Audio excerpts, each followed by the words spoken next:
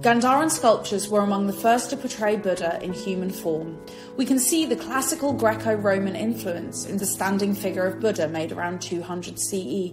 His face closely resembles that of Apollo, and the naturalistic folds in his monk's robes recall classical togas.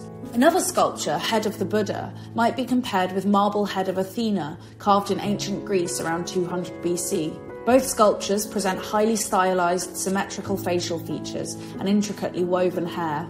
The striking shadows cast by his eyebrows create two distinct curves, which clearly highlights the urna placed in the middle of his forehead, a signifier of his ability to see the divine world.